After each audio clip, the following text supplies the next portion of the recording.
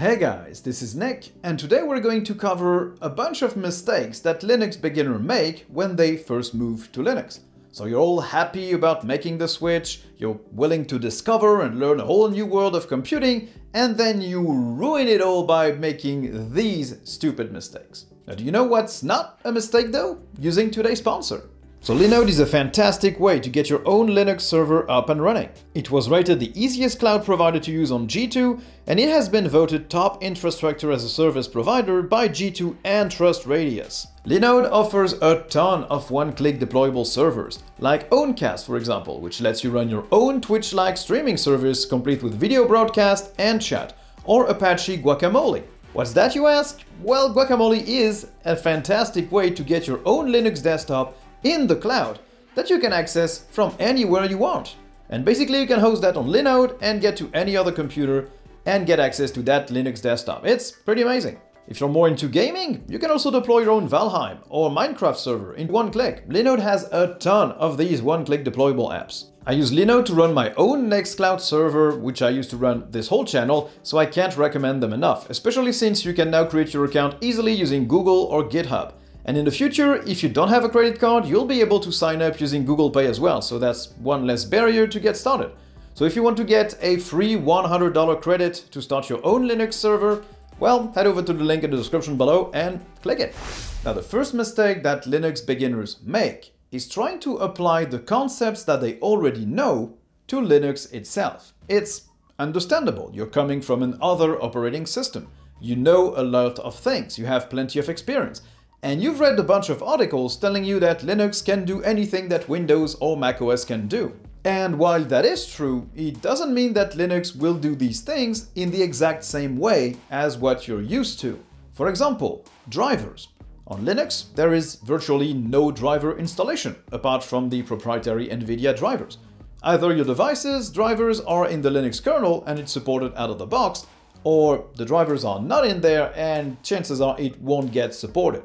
You can compile some third-party drivers for a few very limited set of peripherals, but generally, your drivers are in the kernel. You get newer drivers when you update the kernel, and that's it.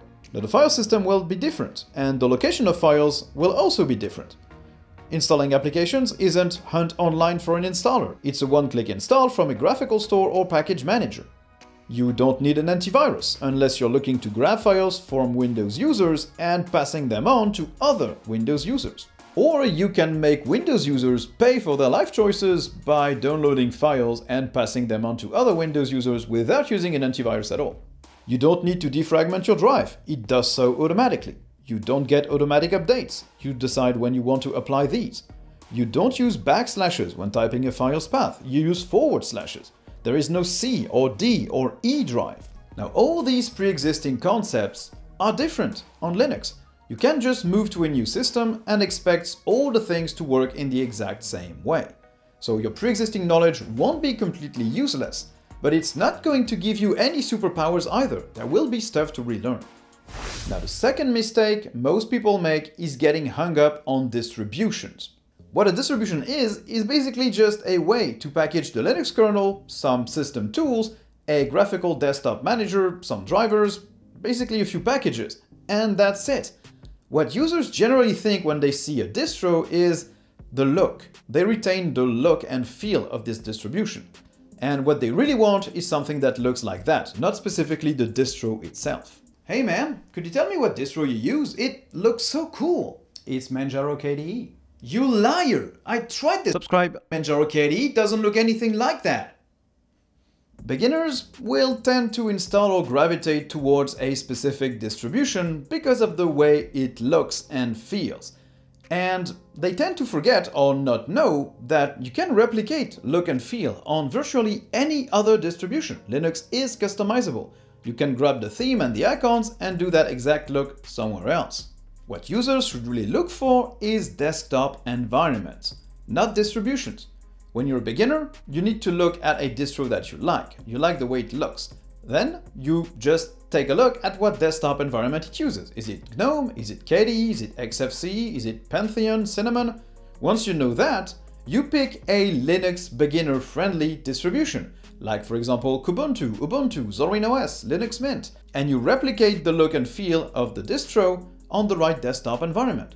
You don't have to use Garuda Linux if you want something that looks like Garuda. You can have the same thing on Kubuntu or KDE Neon with a more stable, user-friendly base.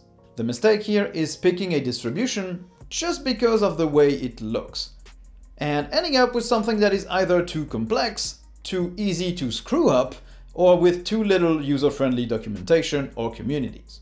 Now this all goes nicely with mistake number 3, which is getting stuck on the defaults. I often get comments from users telling me, oh, I used to use this distro, or I used to use this desktop, but then I couldn't do this, and so I moved to another distro entirely.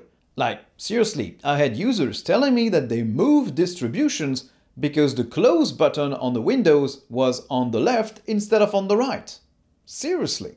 And that all comes from the fact that proprietary OSs that people are used to generally aren't very customizable out of the box. You can tweak a little bit of things in macOS or on Windows, but that's very, very limited. Or you could use third-party tools and break your system. That's not the case on Linux. Here, you can virtually tweak or change anything without even changing desktop environments. Basically, every desktop there is has a plethora of options, either hidden or super visible, to make everything look like what you want. If you don't like the theme, the window button placement, the icons, the fact that the taskbar is on the bottom, on the right, the fact that it's a dock or it's an icon list, the fact that Alt-Tab works in a certain way, you can change all of that, regardless of the desktop environment. On XFC, Cinnamon or KDE, you just have to dig through the settings. On GNOME, you have extensions and GNOME tweaks, and you can really make this thing your own.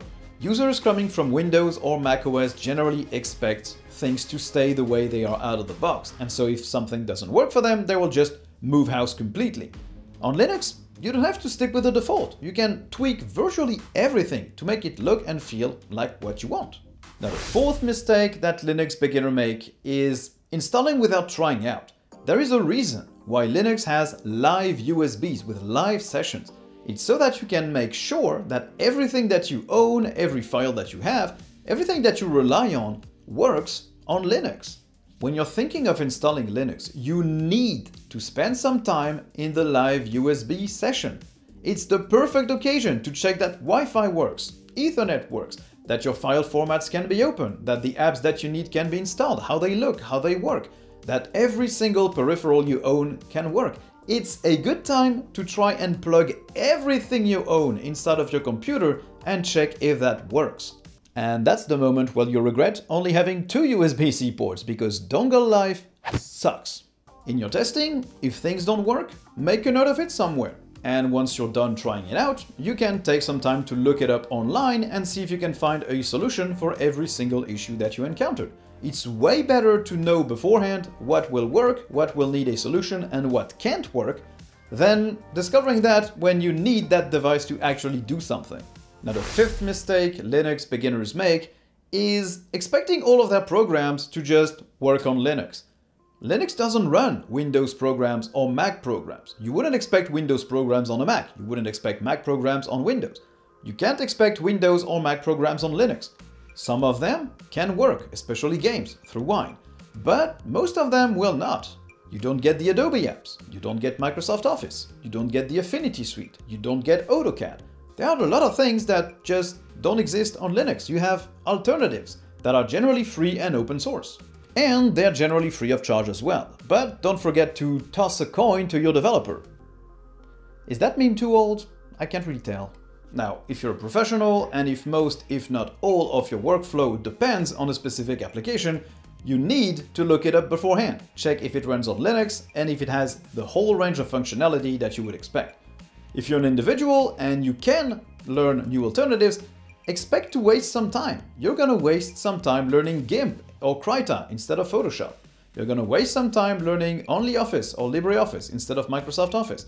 Now, this transition specifically can be eased. If you're thinking of moving to Linux and you want to try out alternatives, most of these already exist on Windows and macOS. You can install GIMP or LibreOffice or anything else basically on Windows or macOS. So you can get used to the programs that you'll have to use later And then you can move to Linux. You don't have to get used to the system and to the programs at the same time. You can ease that transition over time.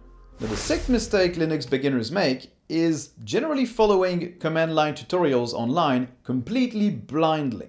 Most tutorials for Linux are written using command line commands. And that's because for the author, it's way easier than trying to screen grab a capture of every single desktop environment there is and trying to explain how to do things graphically, because generally you can do them graphically, but it's way more complex than just typing a command. Hey, if the user doesn't understand, and if the tutorial doesn't really work, then people are gonna leave comments. Comments are engagement. Engagement is views. Views is money. Maybe I should do some fake tutorials. Now, as practical as it can be for the tutorials writer, it also means that basic beginners will just blindly copy-paste these things into their terminal. And that's how you end up with systems with 20 PPAs that have completely no rhyme or reason and the system is completely broken. People have followed these command line tutorials for ages, they generally don't learn what the commands do, and generally it creates problems. So when you're thinking about following a tutorial, try and learn what the command does, what each verb or word of the command does. It's cumbersome, it won't let you just breeze through the tutorial, but at least you'll be able to redo it yourself and you know what it's doing to your system. Now, look at it this way. If a stranger on the street just hands you a USB drive, are you going to open all the files blindly trusting him? Or are you going to try and see what this USB drive is and learn about it before you use it? It's the same with Linux command line tutorials. Now, the last mistake Linux beginners tend to make is giving up too soon. Moving to Linux from Windows or macOS is not an extremely easy process. You'll have to relearn some things just don't work the same, some things just won't work at all compared to what you're used to. And it's normal, you're moving to a new system. It is not expected and it is not supposed to work in the same way as your old system did.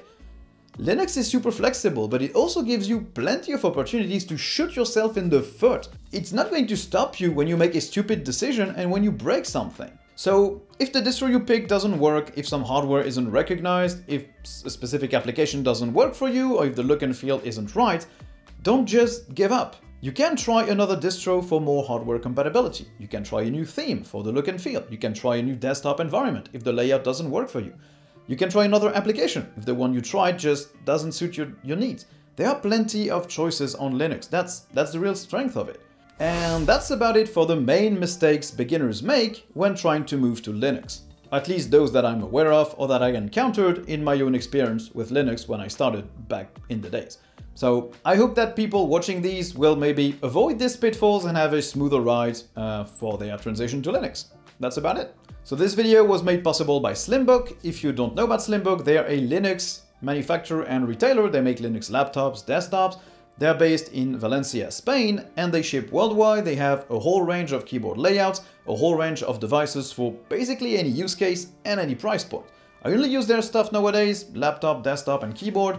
I can only recommend them, so if you need a new Linux device, just click the link in the description below. So thank you guys for watching the video, I hope you enjoyed. If you did, don't hesitate to like and subscribe, and if you didn't, you can also dislike and tell me why in the comments. You can also watch all my videos on Odyssey, and if you want to support me and help me do what I do, you can join my Patreon subscribers and YouTube members, and you'll get access to a weekly Patreon cast and the right to vote on the next topics I'll cover. So thank you guys for watching, and I'll see you in the next one. Bye!